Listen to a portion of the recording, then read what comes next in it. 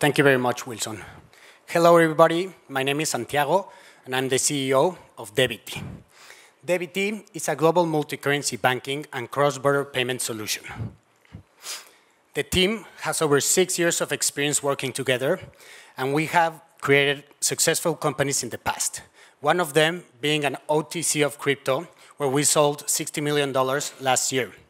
So thanks to our experience in the market, we have identified a really big problem that we wanted to solve. The problem is, right now, most people cannot successfully open a bank account in other countries, meaning they cannot bank or spend in different currencies, making cross-border solutions very expensive and time-intensive. Also, using crypto as a form of payment right now is currently not a viable option. But that's why we created Debiti, a platform that leverages blockchain technology and digital assets to allow our users to effectively bank and spend in different currencies and send cross-border transactions in minutes without having to pay high bank fees or expensive exchange rates. So how does it work?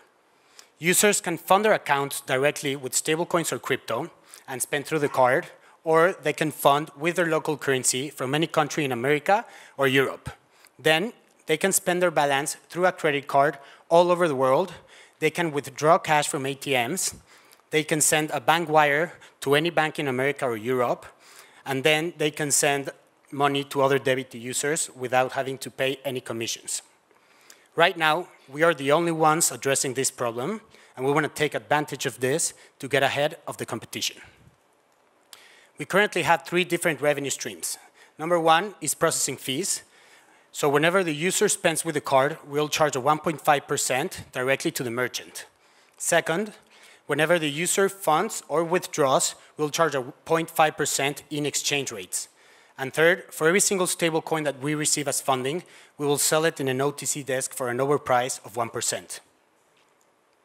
We're currently raising a pre-seed investment of $800,000 to onboard 10,000 users and reach break-even in the next 16 months. We already have the MVP developed, and we already have 30% of the round committed.